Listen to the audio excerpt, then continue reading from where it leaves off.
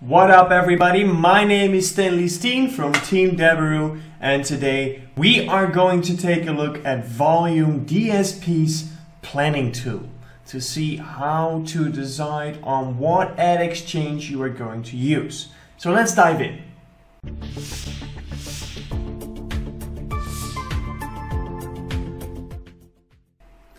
So here we are inside of Volume DSP's planning tool. So I'm going to show you what you can do with this planning tool and how you can optimally use it. But before we dive in, let me tell you that the beta of the new Deberoo Suite platform is almost going live. We're about to welcome the first users to the beta test of our new platform. So if you haven't done so yet, make sure to sign in for the beta waiting list. I'll drop a link down below near the comments so that you can use to add yourself on the waiting list and get free access to the beta test of the Deberoo Suite with lots of different software that you can use for your affiliate marketing journey. And we will also provide coaching and courses, etc., all inside one platform. So make sure to sign in for the beta waiting list to get your free access. Now let's dive in. So the DSP planning tool, why do we use it? What do we use it for? And how does it work? Well, basically the DSP planning tool helps you plan on where to buy your traffic, right? So we've got a couple of different ad exchanges right here. As you can see, Live Intent, Smarto, Mopop, Improve Digital, Ad Mixer, MGID, Outbrain, Ref Content, Taboola, AdThink, Nativo, Infolinks, PopNative, Fiverr, Engagea, Mobfox, Pesendo, and WordPress are just a couple of the ad exchanges right here in the DSP planning tool. So how do we use it? We use basically this information to get a better understanding of where I'm going to buy my traffic from, where do they have the traffic that I need, where do they have the traction that I need on those websites, and which ad exchange is the best for my geo and my vertical. That's basically what you want to know. So to look at the verticals of these ad exchanges, we go outside of the planning tool and we say, okay, we're going to create a new campaign. There we go, with the DSP. And as soon as you've done that, you click on native. Right here, you get all the ad exchanges that are available. So if you type in, for example, Nutra, you will get a list of the ad exchanges that are best for running Nutra offers. So then we have these ad exchanges and you can see what countries they have high volume with, but we'll get back to that in a second. So this gives you an understanding of like, okay, where are these ad exchanges good in? Crypto doesn't take that, but maybe we can use investments. Nope. Health, for example. So you can see, okay, Infolinks, Pesendo, PopNative, and Fiverr are have health as a vertical that they specialize in. So health and Nutra are quite similar, but Nutra is a bigger list. So yeah, you can play around with this and see what kind of ad exchanges come up to give you a first understanding of like what every ad exchange is good in, is personally professionalized in, right? Where is their biggest, what is their biggest vertical basically? So when we go back to the DSP planning tool, you can see that you have different groupings to select. So the first is the ad exchange. Obviously we want to know the name of the ad exchange. And you can choose your grouping right here. So for example, you can say ad exchange, ad type, browser, city, connection type, country, creative size, device brand, device mobile, model, device type, ISP, mobile carrier, operation system version, placement name, region and source type. So for example, if you want to go for a specific region, you might want to add this, and you can see the exact region that they are promoting in, and you can see how many traffic they have for that region.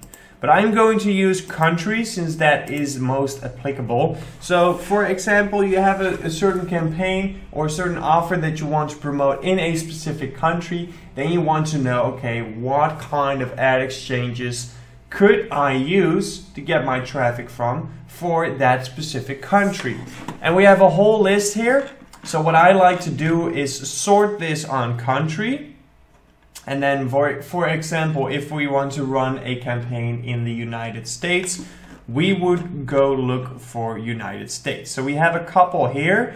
We can also search United States. We should, okay, that doesn't work. So yeah, we will just have to do it manually. That's all good, no worries. So let's refresh this. Okay.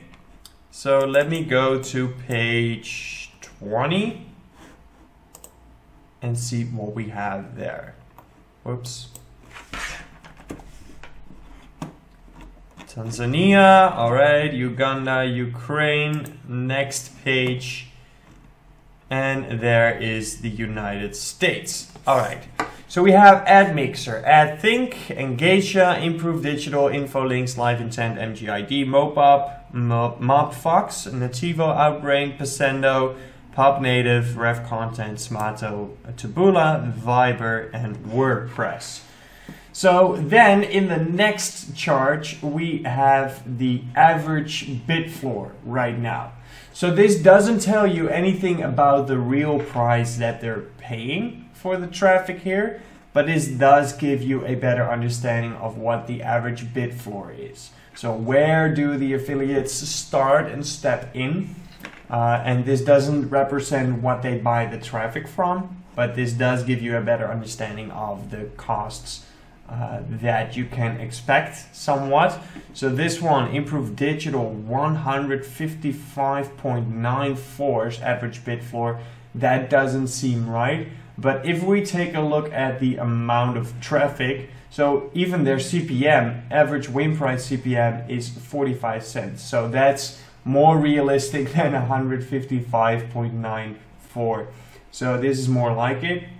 But then if you look at the amount of traffic they have, or at least the amount of bid requests in the last 24 hours, we have 2.3 million. Which is pretty decent, but not a whole lot, especially considering that we're targeting the complete United States, right? If we would have a specific region that we want to run in, which gets a little bit more difficult, but then these numbers would be more in line. But for the complete United States, 2.3 million bid requests in 24 hours is not a whole lot. So if you want very much high traffic, high volume traffic, we would probably look at something like this. It is Live Intent in the United States. Average bid floor is 66 cents right now. And the average win price of the last 30 days is 88 cents right now. And they have 660 million bid requests in the last 24 hours. So what does that tell you? That tells you that either they have a lot of different placements and a lot of traffic, right? Loads and loads of traffic, or / there is a lot of competition right now, right? So the bid request gathers all the bids, saying that if you have one user and 10 people bid on getting the ads for that one user, then you would have 10 bid requests. So it can add up pretty quick. So 660 million is a pretty good number, but that does not mean that 660 million ads were shown in the last 24 hours with this ad exchange. It just means that that's the amount of bids that they got.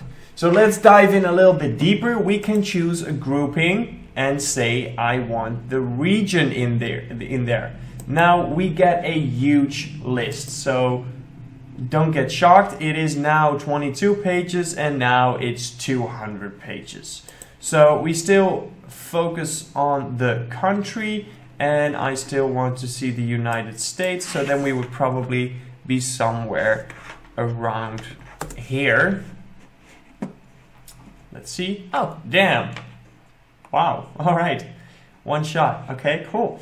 So United States, we've got Alaska, Arizona, Arkansas, California, Colorado, Connecticut, Delaware, District of Columbia, etc., etc., etc. So if you want to focus on a specific region, which is not common using native ads, but you can if you really want to, then right here you can see, okay, how much traffic do they have in a certain state? So for example, if I want to focus my ads on Wyoming, then I could see, okay, Ad Mixer in Wyoming had almost 89 million bid requests in the last 24 hours. I'm sorry, that's 89,000, not 89 million, but 89,000. Smaller state, right? Less traffic there for Ad Mixer at least. So some of these states have more traffic. Looks like Virginia has a lot more traffic, 4.7 million bits requested in the last 24 hours. And Texas even more, right? Bigger state, more traffic.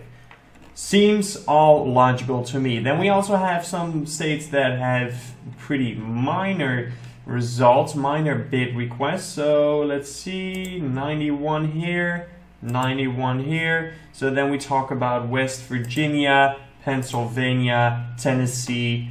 So if you really want to play on a specific region, if you really want to focus on a specific region because maybe you had the same offer with your Facebook ads and you notice that specific regions of the United States tend to buy more than other regions for whatever reason, then you could use this DSP planning tool to see, okay, if I want to specifically go for Alaska, I want to see who has traffic for Alaska. And by clicking on this plus, you will get all the results of the different ad exchanges in Alaska. So that makes it even easier. So if we take this back to, we delete this, to here, then we can also say, okay, we were at 185.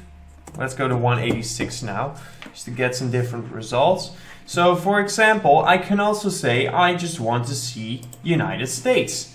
And by adding the country United States to the search, you'll get all the results of country United States, still with all the different regions. So we can turn it off by clicking choose grouping here and refresh it, or leave it on if you want the specifics of the regions for each ad exchange.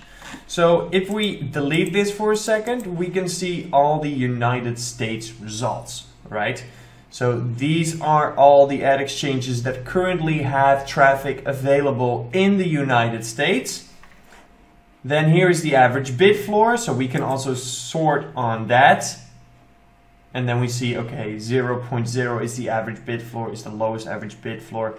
But that's not realistic, right? We still have to pay for our traffic, unfortunately. So then we have these three for 20 cents. That is AdThink, Pacendo, and WordPress. And then the prices get up. These are unrealistic as well. So yeah, and then right here we have the average win price for the last 30 days. These resemble, are a bit better.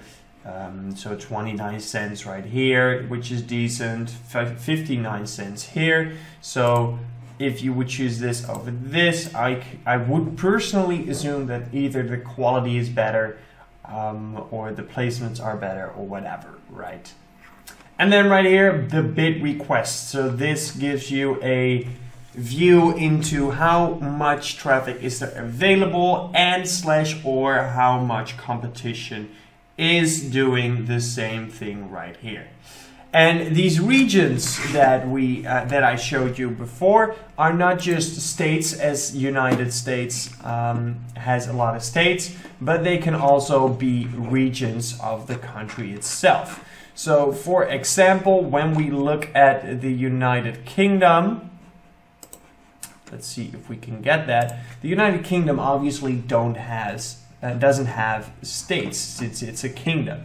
So let me show you how that works. So United Kingdom, let's add that to the search. We get all the different traffic opportunities for the United Kingdom, and then we put region on there as the third grouping, and we can apply that, and now we have the different regions. So if you want to go for a specific region, you can use the DSP Planning Tool to see where the traffic is available and how much traffic there is available and what the current average win price is and the current average bid floor.